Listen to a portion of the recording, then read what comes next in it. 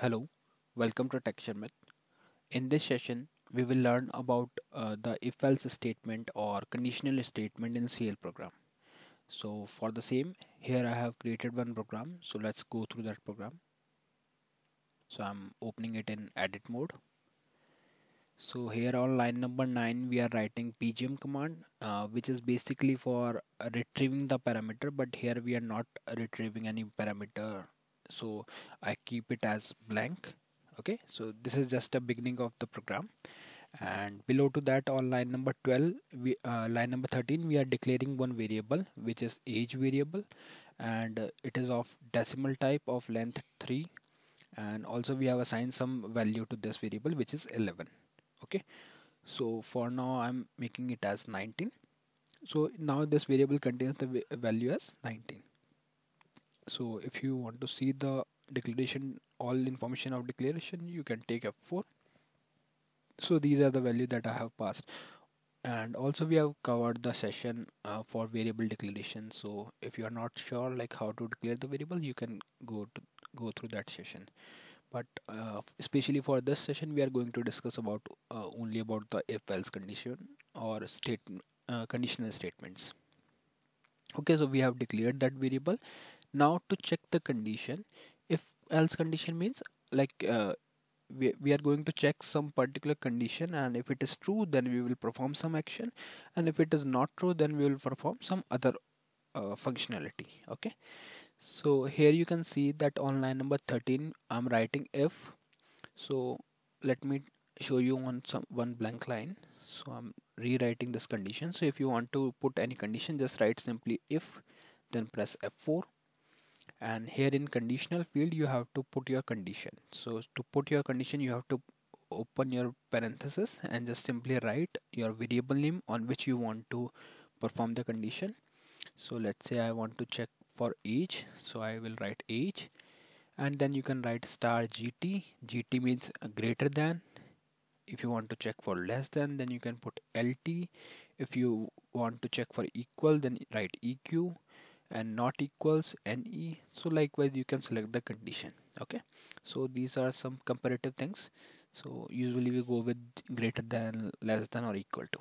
Okay, so as per your requirement you can select those conditions. For example, let's say we want to check for greater than condition, then you can put here value. Let's say I want to check for 18, so it will check whether age is greater than or 18.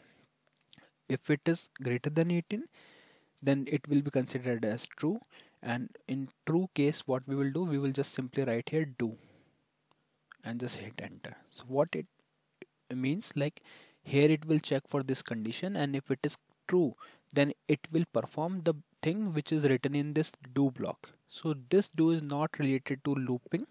This is just for instructing that we have to perform this particular task. Okay, so to make it more clear, I'm deleting this line and I will go back to my existing code. So here you can see that I'm checking for the condition age, which is if it is greater than 18 then do, and this do started from here and ended at this line. Okay, so whatever the things written in between these will be performed in true condition. So if this condition is true, it will perform this line which is snd pgm msg eligible for voting. Okay, so this do is not related to the looping. This is just for performing the task. So it will directly check the condition. If it is true, then it will go for, then do means perform, and it will go for go and perform this the lines which is written in this block, and simply came out of the loop once the line is executed. So this is all about if condition. Now suppose if this condition fails, it means the result is false. Then what will happen? Then it will go for the else condition, and it will check for the and it will go for go to perform these conditions which is written in inside this do block. Okay, so this is also not a looping related do. This is for performing the task. So whatever the things we are performing or whatever the things comes under this block, it will be executed in case of else.